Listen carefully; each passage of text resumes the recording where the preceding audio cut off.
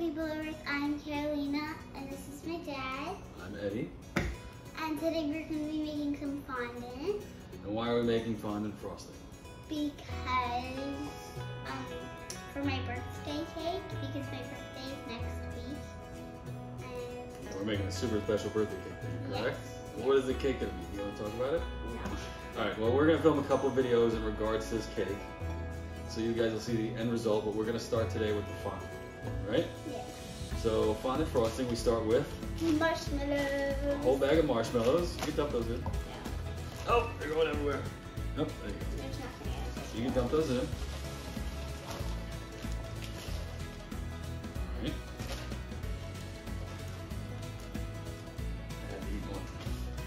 We need 2 to 5 tablespoons of water. This is hot. No, it's not. We'll start with 3 though. 3 full spoons. Okay. Just dump it in. 2 more.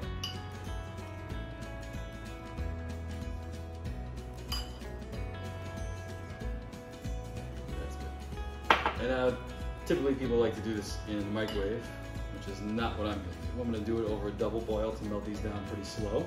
All right? And then we also have to sift some flour. So let's do that now. Okay?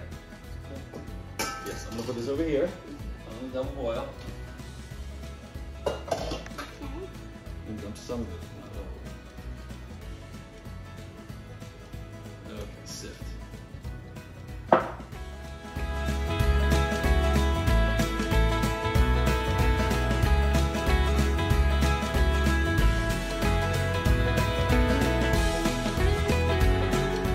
Now we have a giant mountain of sugar.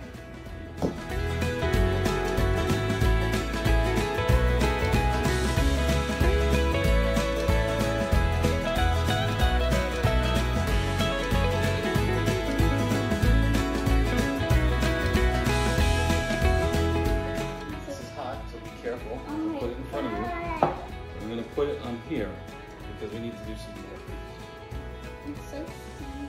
This tea. It looks like, is it like a liquid? So yes, so here we have our melted marshmallow. And what we're going to do is we're going to dump like 3/4 of this sifted powdered sugar into here. Into here. Okay? Yes. You want me to do it or you want to do it? I want to do it. Do Okay. it this way. We're gonna pick it up, we'll do it together. Okay, so dump most of it in. There we go. That's good. Okay. That's enough. Now what you're gonna do, one hand hold the bowl. Is it hot? It's warm. One hand hold the bowl, and with the other hand take this, hold it, choke up on it, right to there, and slowly start folding the marshmallow in. You can turn the bowl, and start folding the marshmallow in.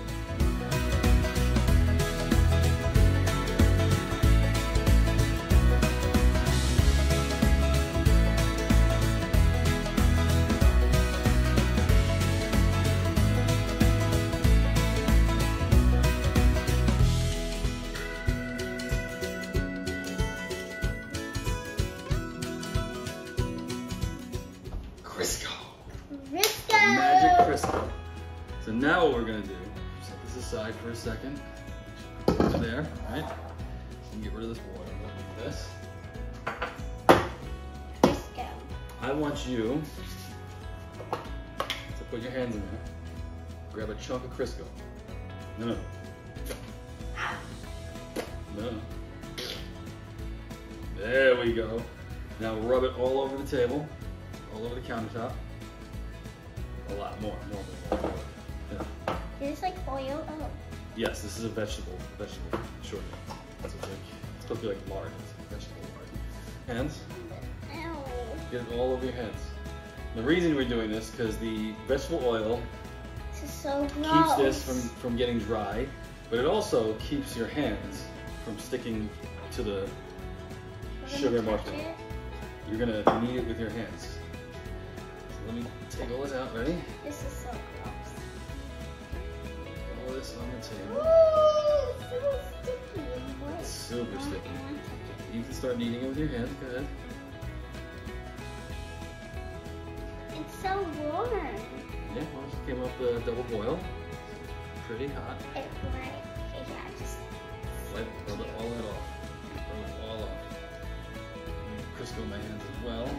I need some more Crisco, I think.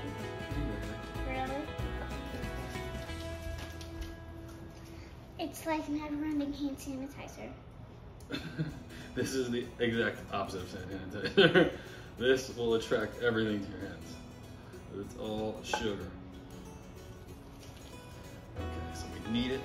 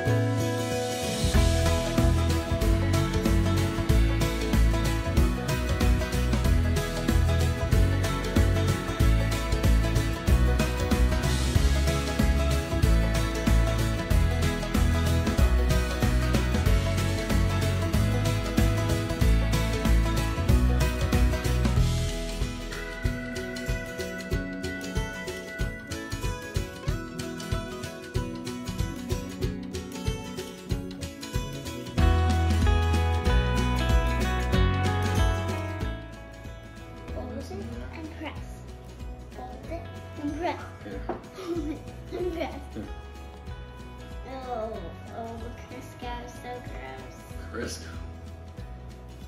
Let me do a little. Hey, I don't want to do it. You're gonna. You're doing it. I want to eat it.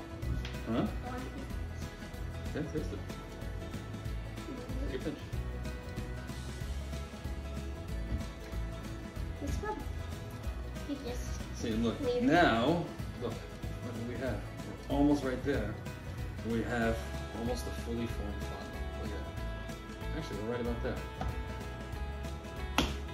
Smack it. Smack it.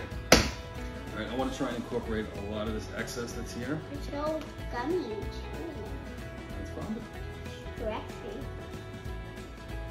Do you want to eat it? No. So what we're going to do next, we're going to take this fondant. We're going to cut it in half, and we're going to put a little bit of dye in each one. We'll do one pink and one blue. And this will be for the cakes that we're going to make today, okay? Okay.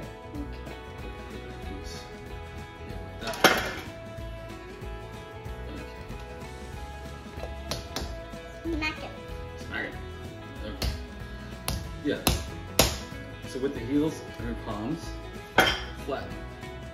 No, one at a time. There you go. Let's do the other one. Okay, so now I want you to take pink and put about 5 drops in there. 5? Yes.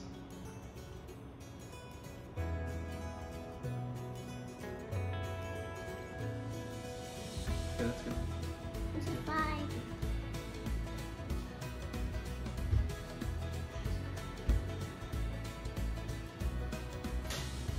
Okay. Now I'll do one. You do the other. Which one do you want to do? I'm gonna do this one. Okay. So what I want you to do, Okay. fold it over like you're doing. Fold it. Fold it. Oh. Press it. It's okay. If something's gonna get out, it's okay.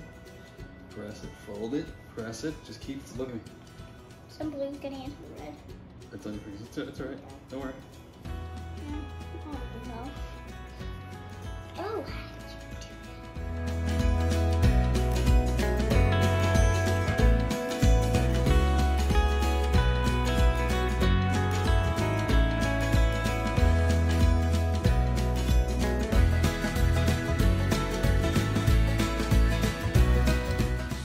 So now we have pink and blue. Got it.